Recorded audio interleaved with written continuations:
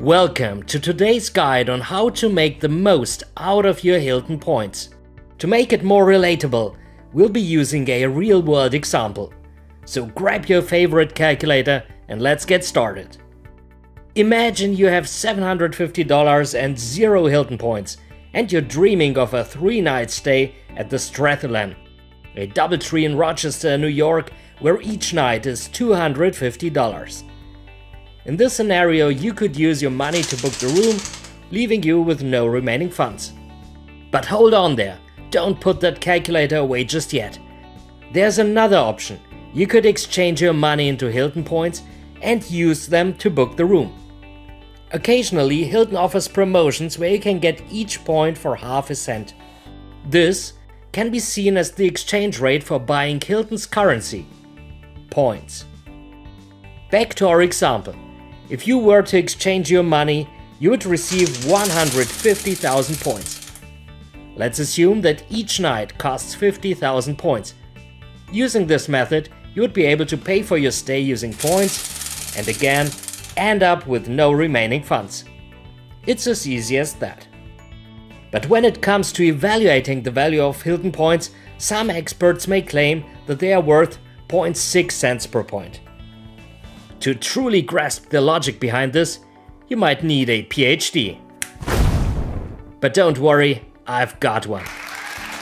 So let's dive a little deeper and re-examine our previous example where we are left with no funds after booking a stay at the Strathallan. This time, let's not forget that we are also receiving points for our stay. When paying with cash, guests receive 10 base points for each dollar spent at the hotel, taxes excluded. In the case of the Rochester stay, I would end up with around 6,500 base points. Being a Diamond member, let's double that.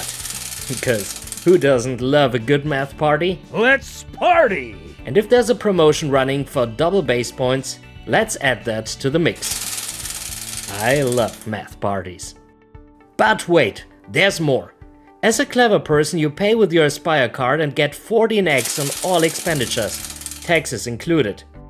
Now, you're looking at 30,000 points more than if booking on points alone. And that, my friend, is a value worth $150. Or as I like to call it, a math party in your pocket. But what does all of this mean for you?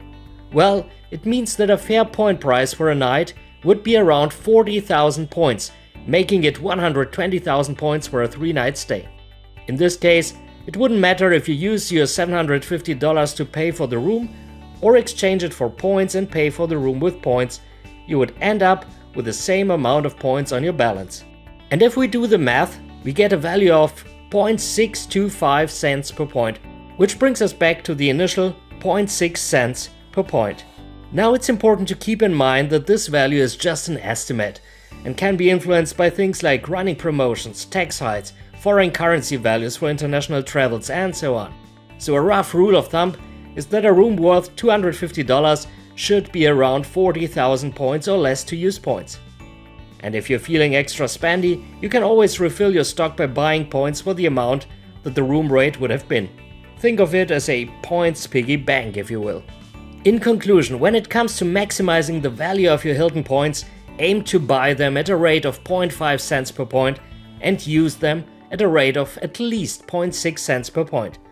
And, as a bonus tip, don't forget to consider the 5th night free option when booking on points alone, as this can increase the overall value of your redemption.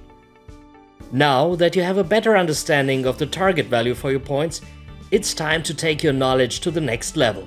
Be sure to tune into our next video to discover the hotels that offer the best redemption rates and how to track them down like a pro.